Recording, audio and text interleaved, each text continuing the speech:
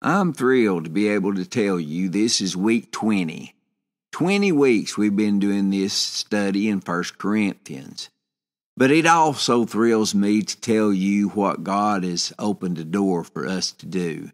And that is to have the ability to reach hundreds of thousands of people through a organization that puts tablets in the local and state and national jails. I mean, all over the planet, God is putting His word out through this podcast, but we've been given an opportunity to do it nationwide in the United States through an organization that puts tablets in jails and prisons all over the country, and to be able to upload our Thursday night services. We're doing this In Him Scripture study in our Thursday night services for the people that get out of the local jails here and the church people that want to come in and meet with us. We do that on Thursday nights, and we film this.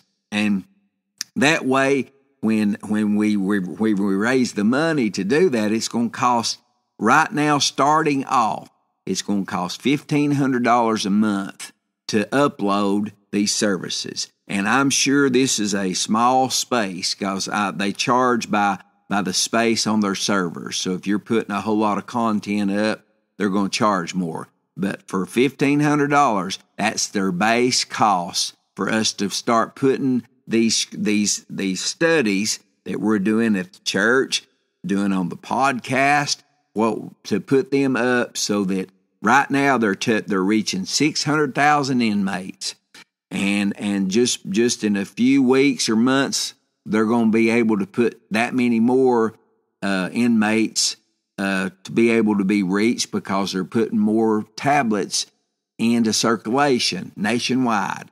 They're talking about doing it here in Bradley County to be able to put those tablets in Bradley County. And I thank God that what the leaps and bounds this ministry's taken over just the last few weeks, because God's working. He's working. So I want to encourage you, pray about supporting that. So pray about supporting this ministry to reach, when it's all said and done, when they get everything going, to reach over 1.2 million inmates nationwide in the jails. Now you say, well, that's a whole lot. That's a whole lot of money per month just to get that done. And I done some figuring on it. I knew somebody would say that, so I done some figuring on it. And you divide $1,500 by 1.2 million inmates, you know what that is? The math on that says we can reach 8 inmates with 1 penny. 8 inmates all over this nation for a cent. So can you imagine what a dollar's going to do? It thrills me to know this and understand this. That's it, to reach 1.2 million inmates. And I want to ask you, pray about supporting this, because God wants to do big things in this nation through His Word. And that's what we've been called to do, is give His Word away. So pray about what God would have you to do to sow into this project with us. Paul wanted the Ephesians to know and understand the love and the mercy and the grace and the goodness that God had for them. And I want that. That's the reason I do his prayers, is because I want the world to realize that. I want the world to come to understand, to know and realize the love, the mercy, the grace, and the goodness that God has for them. I thank God for God's Word. Show us and guide us and help us to realize and understand just how much He cares. Ephesians 1:15 says, ever since I first heard of your strong faith in the Lord Jesus and your love for God's people everywhere, I've not stopped thanking God for you. I pray for you constantly, asking God, the glorious Father of our Lord Jesus Christ, to give you spiritual wisdom and insight so that you might grow in your knowledge of God. I pray that your hearts will be flooded with light so that you can understand the confident hope He has given to those He called, His holy people, who are His rich and glorious inheritance. I also pray that you will understand the incredible greatness of God's power for us who believe Him. This is the same mighty power that raised Christ from the dead and seated Him in the place of honor at God's right hand in the heavenly realms. Now He is far above any ruler or authority or power or leader or anything else, not only in this world, but also in the world to come. God has put all things under the authority of Christ and has made Him head over all things for the benefit of the church.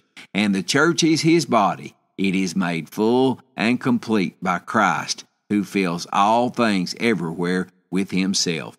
Ephesians 1:15 says, or 3:14 says rather, it says, when I think of all this, I fall to my knees and pray to the Father, the Creator of everything in heaven and on earth.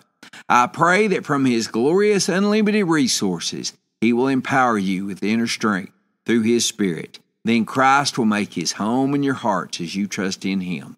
Your roots will grow down into God's love and keep you strong. And may you have the power to understand, as all God's people should, how wide, how long, how high, and how deep His love is. May you experience the love of Christ. Though it is too great to understand fully, then you will be made complete with all the fullness of life and power that comes from God. Now all glory to God, who is able, through His mighty power at work within us, to accomplish infinitely more than we might ask or think. Glory to Him in the church and in Christ Jesus through all generations, forever and ever. I pray this in Jesus' name. Amen. I thank God that I see and hear and feel that love every day of my life. You say, well, how do you do that? I do it through His Word. When I read these scriptures and I understand what God is saying to us, that He wants to be part of our lives. He wants to make us strong, wants to make us confident in who we are in Him. Glory to God. Let's see what God's Word has to say today. Father, I thank You and I praise You, God, for Your Word. Guide me. Use me for Your honor and Your glory. Help me be the vessel, the light that You can shine through, that You can speak through today. And I'll forever give You all the praise and glory for it all. In Jesus' holy name I pray. Amen. 1 Corinthians 12:19. We've been touching on this biggest part of the week.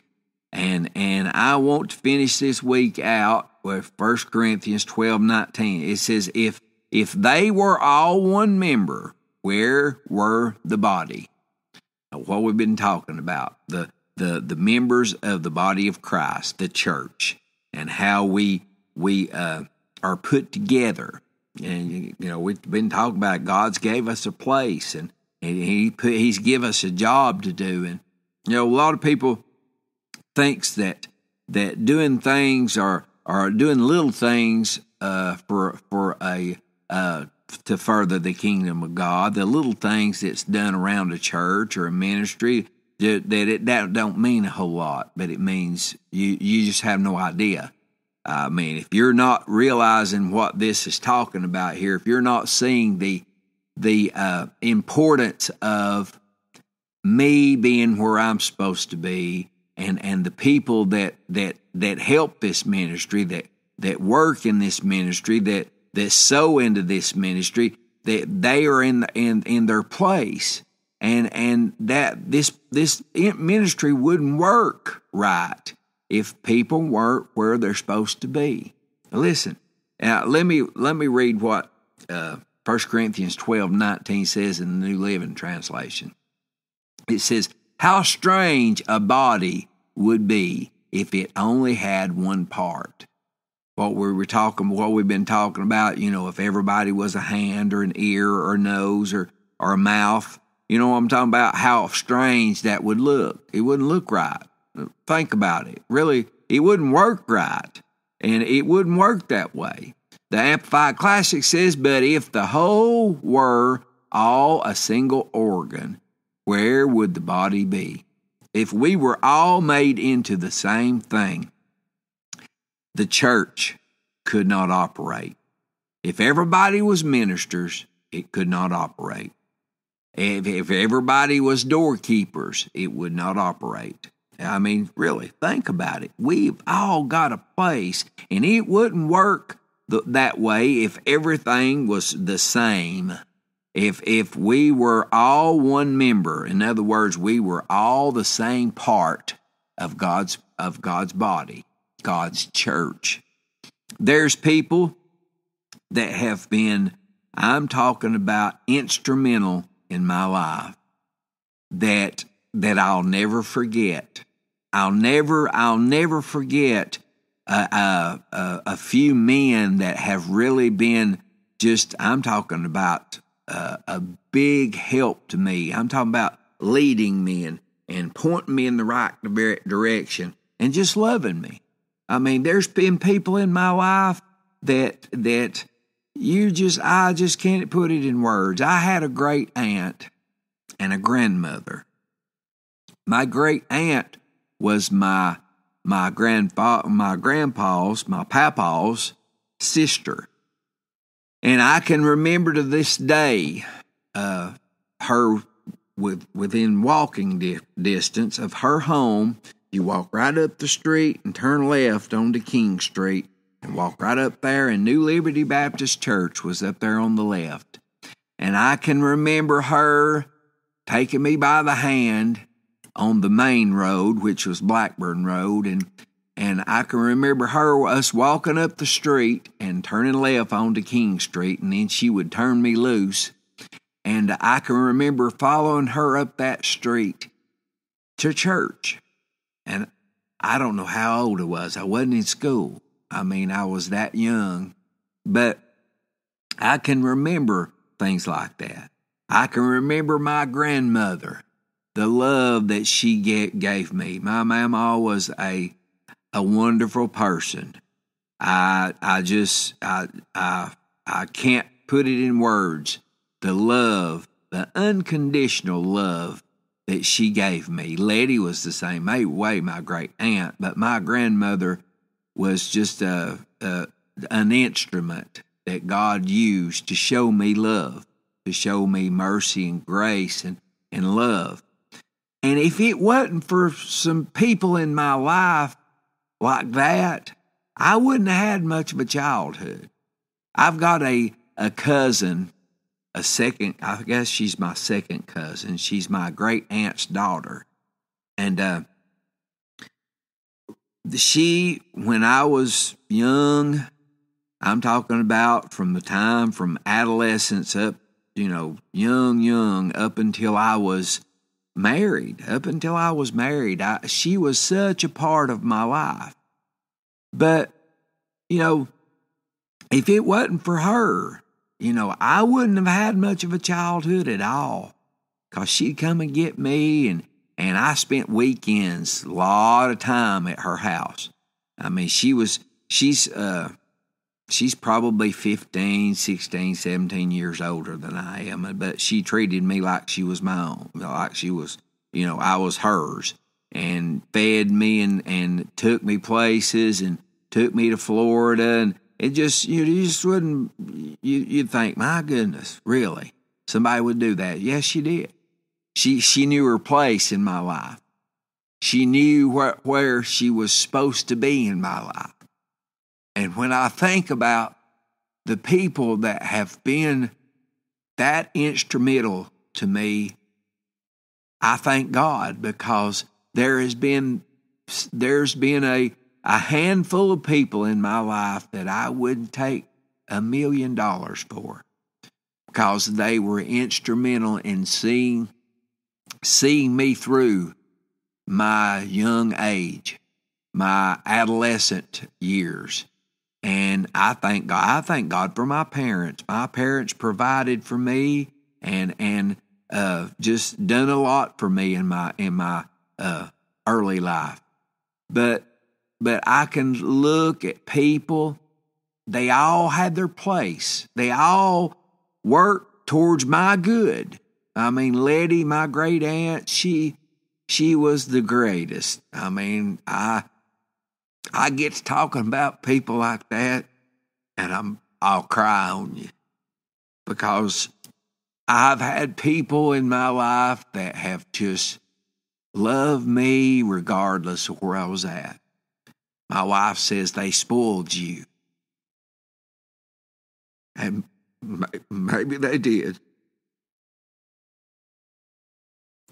But they had an impact on me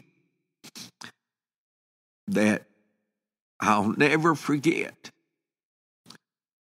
You say, well, what is this turned into? This has turned into a podcast that will tell you that you have a place in God's kingdom. And the kingdom won't work correctly. The church won't work correctly until you get in your place, till you find your place.